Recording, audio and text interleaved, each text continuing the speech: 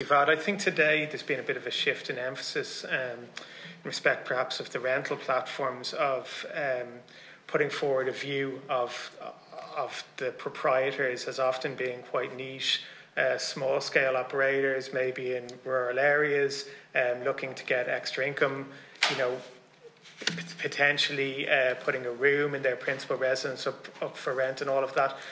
That's one side of the debate.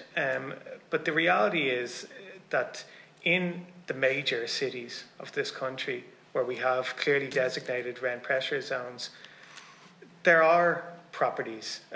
We've all been around the houses on this 12,000 figure today, and I'm not going to comment further on that in terms of its validity, but I think it would be disingenuous to suggest that there aren't properties within major cities of Ireland that are designated rent pressure zones that are being taken away from the long-term rental market by virtue of the fact that they're being continuously used as short-term lets. I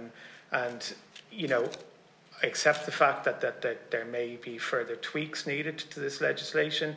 And as I said, our first recommendation was to focus on home sharers and to say that perhaps we need to classify exactly which aspects of the forthcoming legislation specifically apply to them.